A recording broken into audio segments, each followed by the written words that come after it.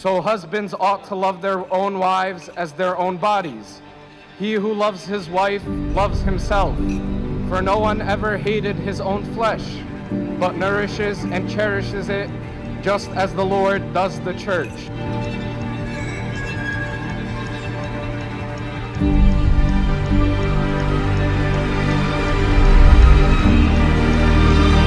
Man shall leave his father and mother and be joined to his wife.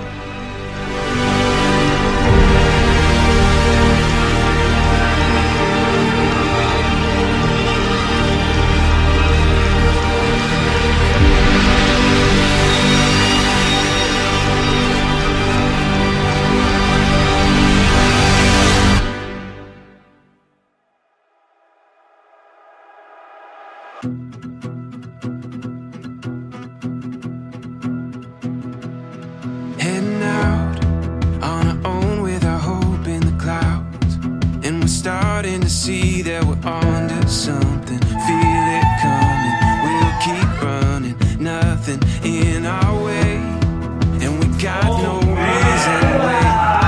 Let the journey take you where it wants to.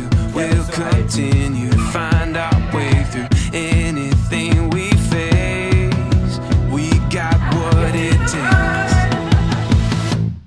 Here we go. All we need is an open road and a chance to see a never-ending world that's beautiful. Here we go, with the sunlight on our skin.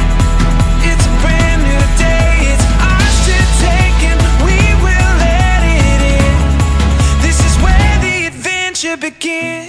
You two must know each other's rights and submit to one another. Let each one of you be faithful towards the other. The wife does not have authority over her own body, but the husband does.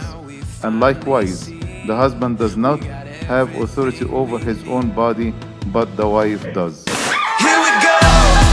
All we need is an open road and a chance to see a never-ending world that's beautiful. Here we go, with the sunlight on our skin. It's a brand new day, it's ours to take, and we will let it in.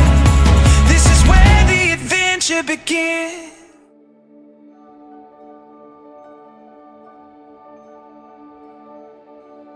Son John, may the grace of the Holy Spirit strengthen you to take unto yourself your wife Ysteena in purity of heart and in sincerity. So beautiful. Do all that is good for her, have compassion on her, and always hasten to do that which will gladden her heart. Take care of her as her parents did in love and in humility. On this ground where we are standing, holding dreams with open hands. I can't imagine my life without you, and I thank God every day for allowing that guy. It's better than we planned it. This rising sun was meant for you and I. We see it now. The story comes together. Beauty lives in every chapter. We feel it now. Nothing could be better. You and me. And you, my blessed daughter and happy bride, Ysteena, you have heard what was commanded of your husband John, so you must honor and respect him. Do not disagree with him, but increase your obedience to him over what was commanded many times. For you are now alone with him, and he is responsible for you instead of your parents. So you must receive him with joy and cheer. Do not frown in his presence. Do not ignore any of his rights upon you. And fear God in all your deeds with him. For God the Most High commanded you to submit to him and obey him as you obeyed your parents. In these moments playing out. We see it now. Ready for the big day? Ready for the big day? You're so gorgeous. What is deeper? Every time he looks at me, I'm gonna like cry again. It's too late.